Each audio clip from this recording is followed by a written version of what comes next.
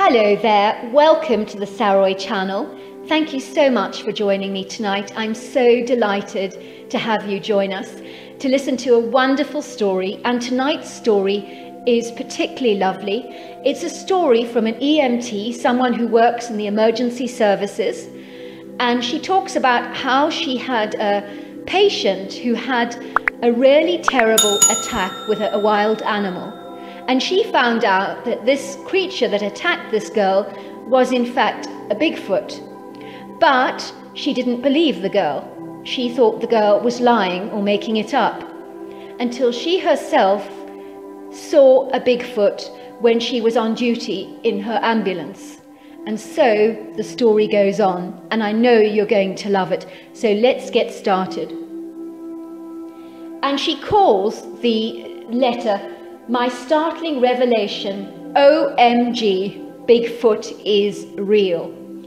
So she says here, "Dear Sarah and all your lovely listeners, my name is Frances and I'm from Central Oregon. I'm an EMT worker for accident and emergency cases in and around our area.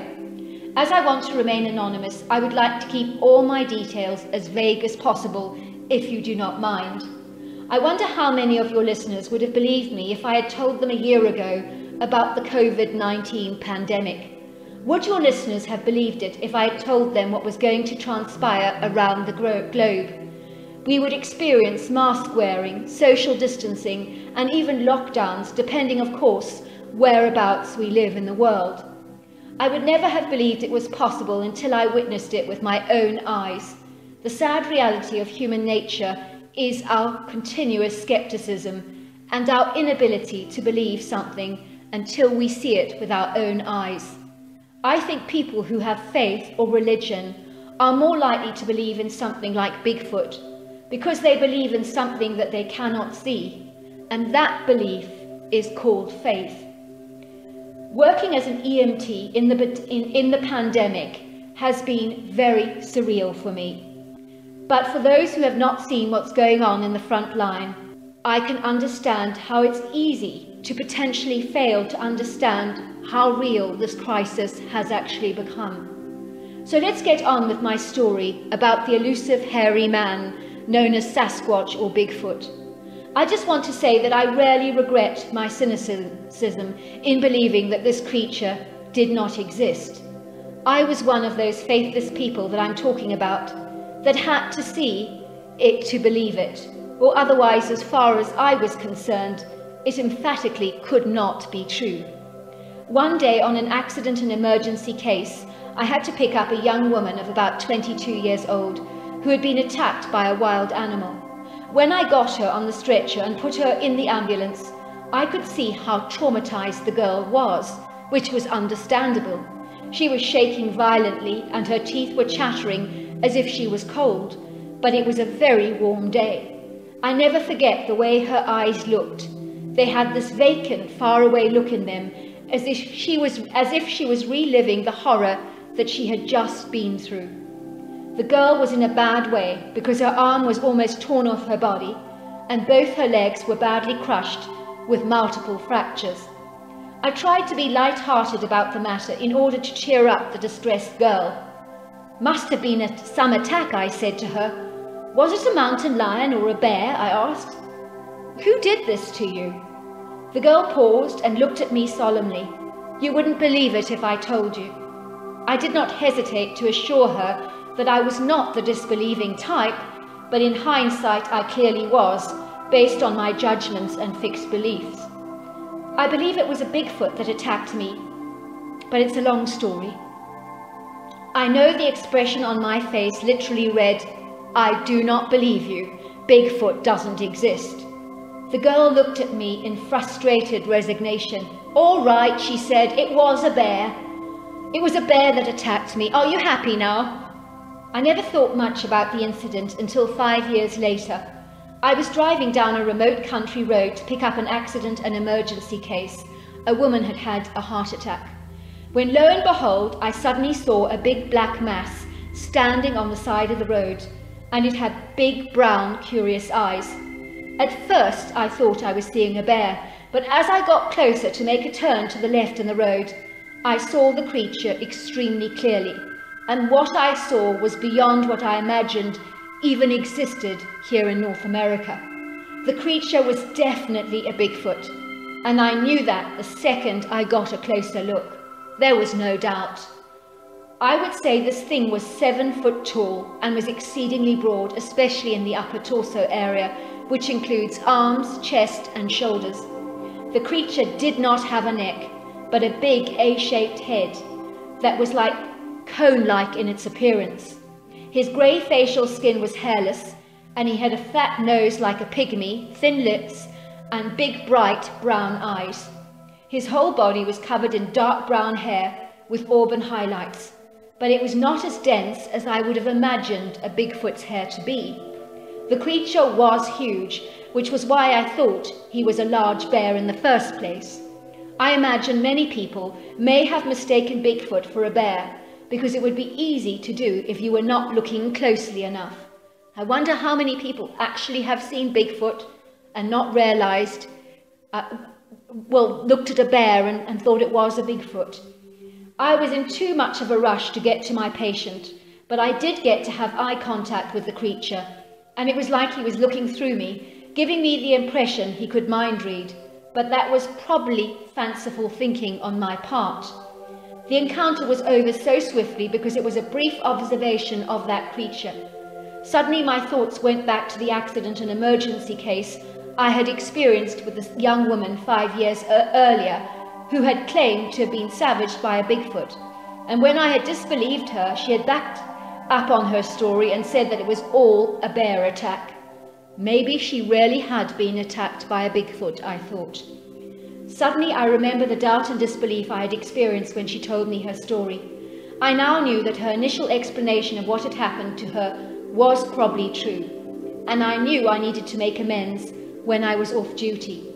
Not only that, but I was also curious to find out what had led to her attack, and I got a feeling she would not be willing to talk. I was right, of course. The girl remembered me clearly as she invited me into her home and was rather offhand at me. "It's you," she said. "What do you want?" "I want to apologize for not believing you when you told me that you were attacked by a Bigfoot." The girl seemed surprised by my apology, but she continued to lie. "I told you it was a bear attack," she said, "and nothing more. It was a bear that attacked me." "That's what you said after I did not believe you, when you said it was a Bigfoot." "I told you it was a bear," she insisted. "Please just go. I've not got time to just sit and argue. I made all that Bigfoot stuff up," she said. "No, you did not," I said, firmly parking myself on her sofa. "I'm not going anywhere until you tell me your story." The girl looked frustrated. "Why now?" she asked, "after all this time? I do not understand. Are you here to make fun of me or tease me about believing in Bigfoot?" "Not at all," I said, pausing. "I have seen one too, you know, and that's why I'm here, because I believe you now." "Where?" asked the girl. And that was when I told her my story. Suddenly the girl seemed to relax, and then she admitted the truth to me. "It was a Bigfoot," she said, "but if you tell anyone that that is what I said, I will deny it at all costs, and you will be the one that looks like a prize idiot. Do you understand?" I nodded in agreement. "Please tell me what happened," I begged. "I do believe you." Now I'm going to tell you her story in her words, which she has agreed to share with your audience, providing she remains anonymous. "I had been seeing this creature coming into our garden from time to time," she said. "It would happen all so very quickly, so much so that I would sometimes wondered if I'd imagined it. I had been seeing all these programs about Bigfoot, so I was terribly excited that what I was seeing could be the real deal. One day in our garden I saw this really huge footprint that was 18 inches, and it was of a bare foot with the toe at an angle, which I knew meant that this creature had never worn shoes. Now I was convinced that this shadowy thing that I saw very fast on a regular basis may indeed have been a Bigfoot.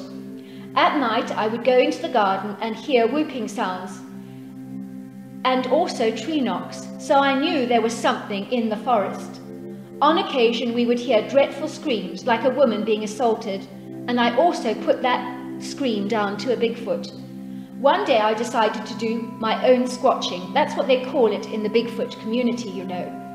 The national forest opposite our home goes on forever and a day. It's absolutely enormous, so the creature could be anywhere.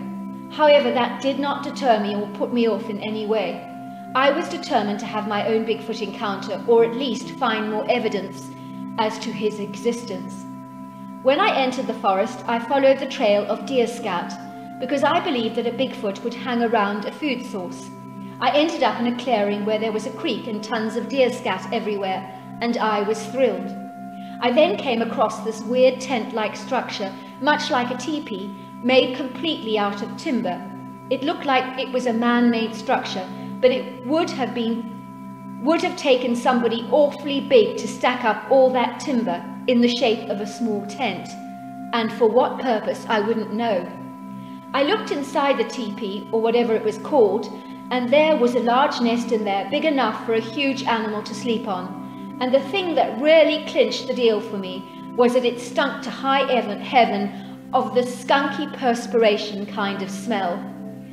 I believed at that moment that I had struck pay dirt, and this was indeed Bigfoot's sleeping place.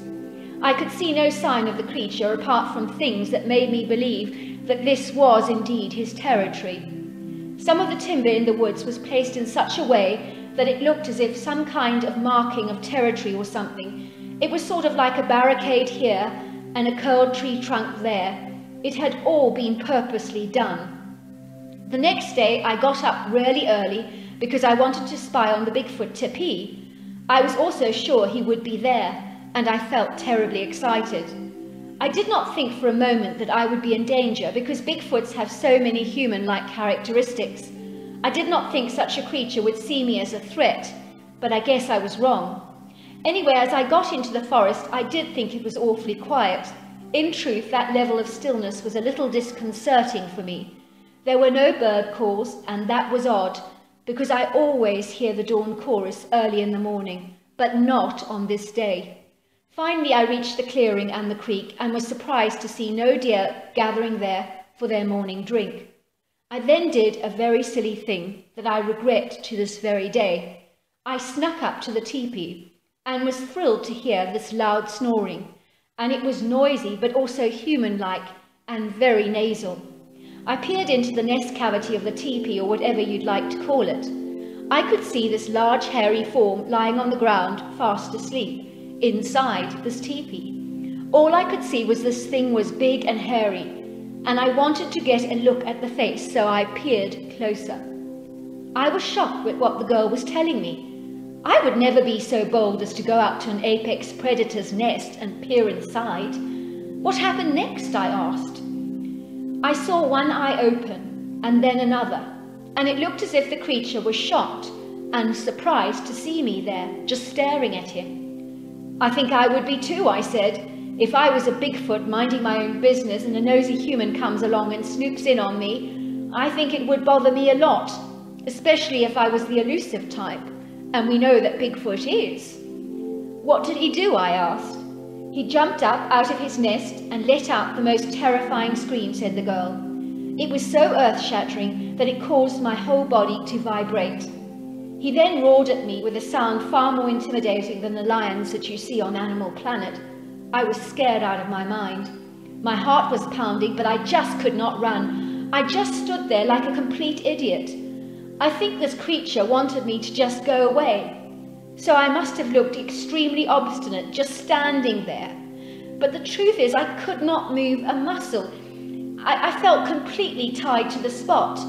It really felt as if my whole body weighed an absolute ton, and all I could do was just stand there shaking non-stop. It was just like my body refused to listen to my mind, which was telling it to run, but I just couldn't. I don't know why.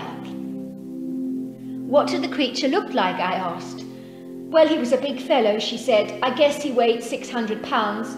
But I've never been good at that sort of stuff. I would say he could have been 7 feet, but I'm not certain about that either. All I do know was that he was massive. He was big, he was muscular, and he was very, very strong. I knew the moment I saw him that it would take nothing for him to kill me. He could have torn me into two. It would have been easy for him to do that. What about his hair, I asked. What was that like? It was cinnamon brown, but not dense like some people describe.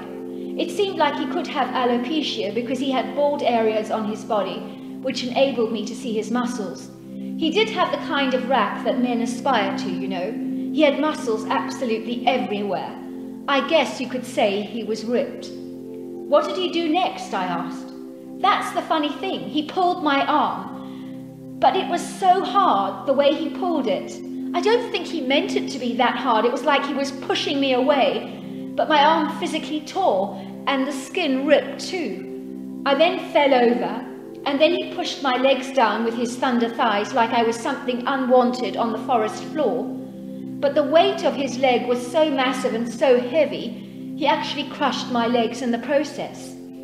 I did have extensive surgery on them, she said. The doctor could not figure why my bones were crushed like this. What happened next, I asked. After I screamed, the creature looked almost sorry for what he'd done. He seemed to regret what he'd done, and I got the impression that he was upset with himself. Well, he just picked me up and carried me outside the forest on the outside clearing near the main road and just left me there.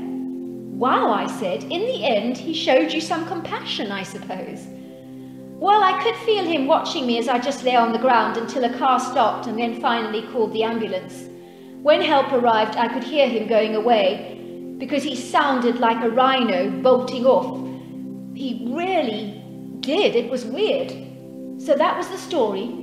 The creature reacted aggressively, but when it saw he had hurt her, he made sure he got her help by placing her in a strategic position so that someone would call for help. I believe vehemently that this girl's story was true, but stories as dramatic as this rarely get told because of people like me, or rather like I used to be, that are so unbelieving that unless they see it, they just would never take you seriously. This, I believe, is an ideal forum to tell our stories, so we do not face the brutal, unkind, judgmental attitudes of non-believers. I understand where they're coming from because I was one of them too. But is it not sad to have no faith whatsoever? I think it is. Well, I do want to say that I do agree with you about not having faith. I think it's very easy for us to doubt something that we haven't seen, and I do love the way you start off your letter and talk about the COVID-19 pandemic, because if you had told me last year that this was going to happen to us and that we were going to experience lockdown and masks and the whole palaver, I would never have believed it was possible, but it happened. And I do understand how it's easy to dismiss Bigfoot as a reality unless you've physically seen him. But there are many believers among us who have never ever seen Bigfoot, and I'm glad to say and proud to say that I'm one of them, because I do think it is liberating to believe in something that you haven't seen, and I think the evidence is overwhelming. And I'm very, very grateful for people who've got the courage to tell us their phenomenal stories, and we are indeed getting some phenomenal stories, and I'm sure you'll agree with that. But before I end off, I just want to remind people to subscribe to my channel, and I want to send my love to all my listeners around the world, in America, in Canada, in Kenya, and anywhere else where you may be listening. Until next time, goodbye and good night.